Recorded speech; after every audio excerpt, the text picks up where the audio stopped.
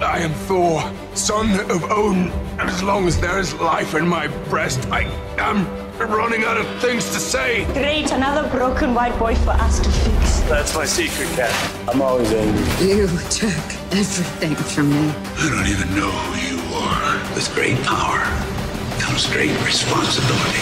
I can do this all day. Wakanda forever! And what up, internet? It's another episode of Views from the 616, the Blackest MCU podcast in the multiverse, powered by For All Nerds, where we discuss everything in the MCU from the perspective of people of color.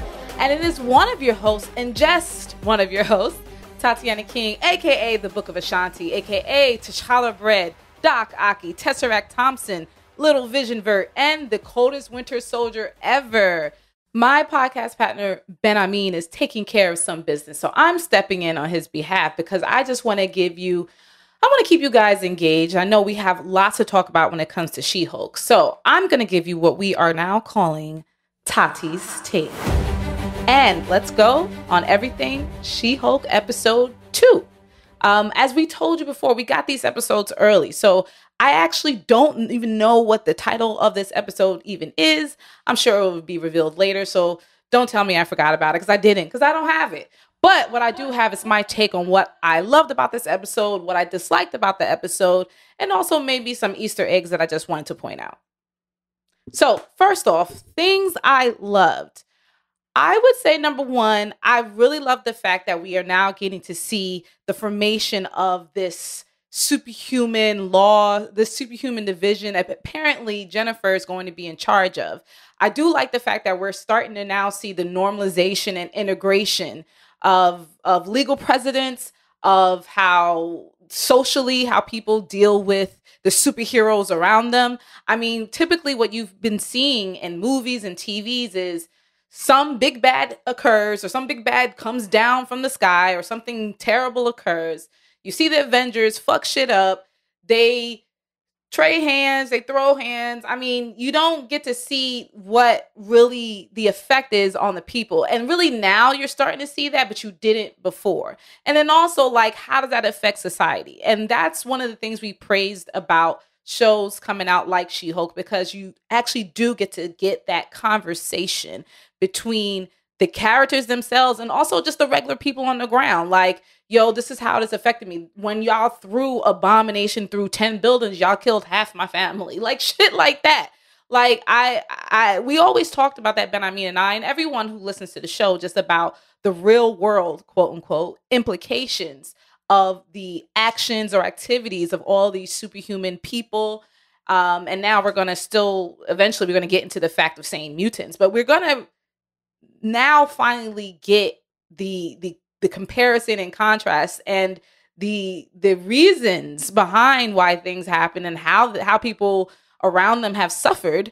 And for some people, maybe good things happen to them too. But just the fact that you get to see cause and effect, I think that's really powerful. So to see this happening within She-Hulk, to see Jen Walters be dubbed czar of all superhuman legal issues, I think it's really cool. And you get to see how that affects American society specifically. They were very clear to mention that this is for U.S. law.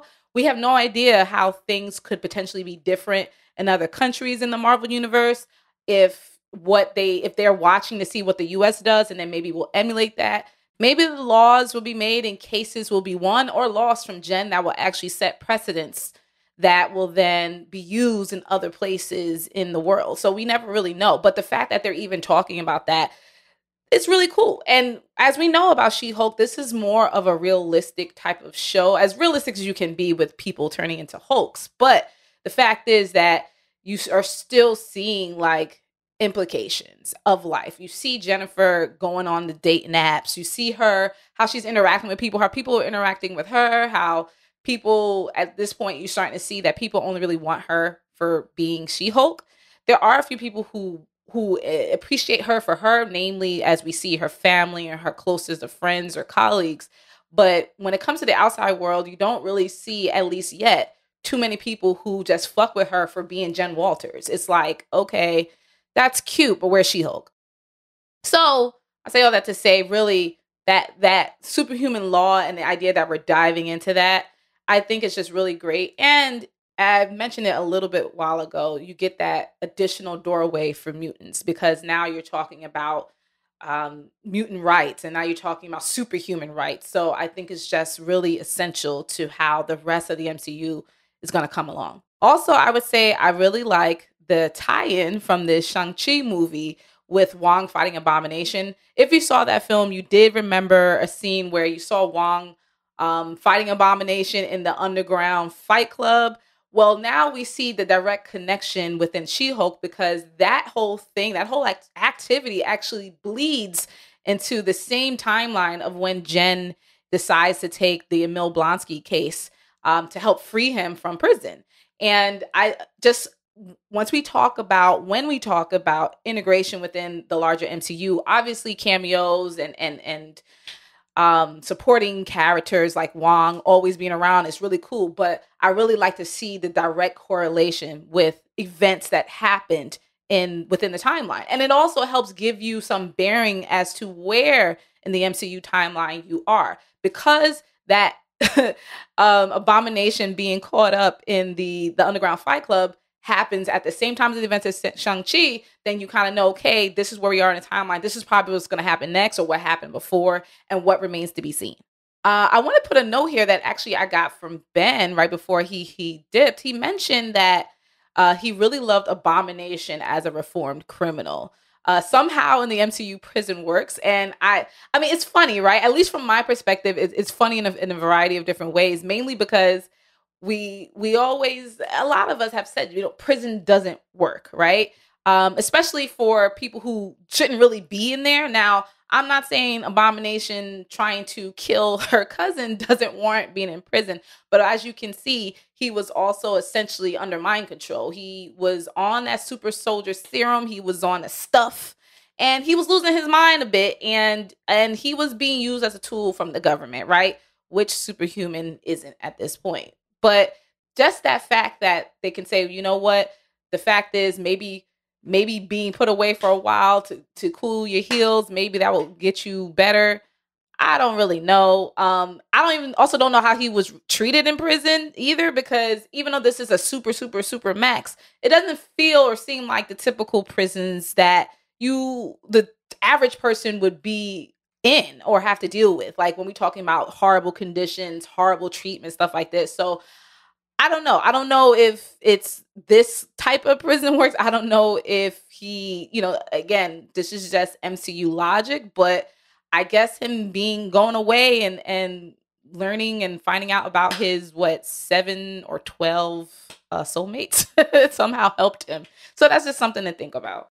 All right, so now let's go into things we disliked. The tone. And again, this is also a note from Benhameen, but from my perspective, I do agree with him. The tone does sometimes wear thin, and for me, that just means the tonality of the show and how, again, heavy on the fourth walling, heavy on the sarcasm. I'm not so sure that that's going to be cool going forward. Like it's kind of already feeling a bit played out a bit. It's starting to get a little old. I know this is only the second episode. How do you feel that way? Well, after watching this episode for the 5th time, because again, we do a lot of rewatches and notes before we talk to you all, we get to see and hear and feel the episode from a lot of different angles. And after each rewatch, I started feeling a little bit more and more run down. Not really sure what that is. Maybe it's the pacing, even though it's a pretty quick show, especially as we mentioned on last episode, it's a short show. But the tone is just, I don't know, it doesn't feel as bright or I don't even want to say colorful, because that's not the point of this show. It's just maybe something's missing. While I think it's fun, the first episode was really fun, I don't know, I'm just not feeling this episode as much. It was just alright to me. And the other part that came up about disliking is, as I'm listening and watching Jen and following along with her and agreeing with a lot of the things she's saying and approach, I'm also kind of looking at her like, I don't even know if I really like her. And this is going to potentially be a controversial point for some people, because my question really is Jen Walters, or this iteration of Jen Walters, even likable?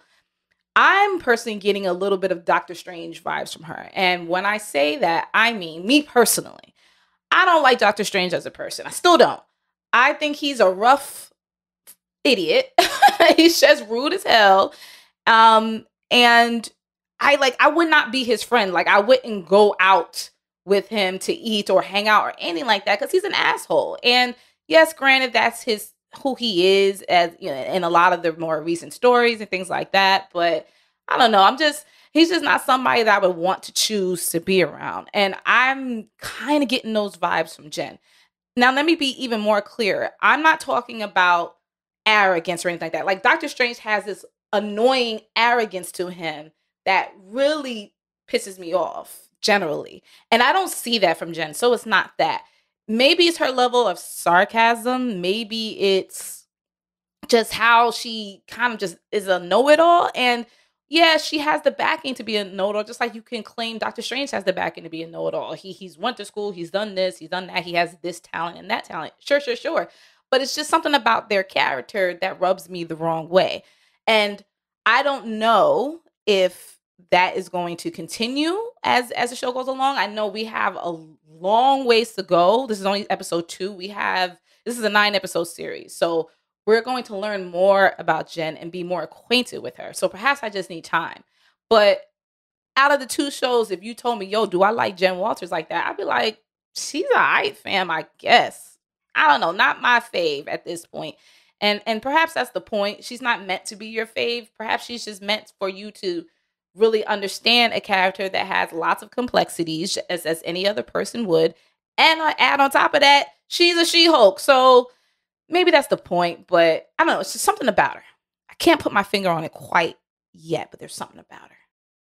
I do want to mention the characters that we become acquainted with in this episode. We have Holden Holloway, played by Steve Coulter, who is a partner at Goodman, Lieber, Kurtzberg, and Holloway. We also, we talked about him before, but Abomination Emil Blonsky, played by Tim Roth. He's back from 2008's The Hulk, which at the time starred Ed Norton as Bruce Banner, the Hulk.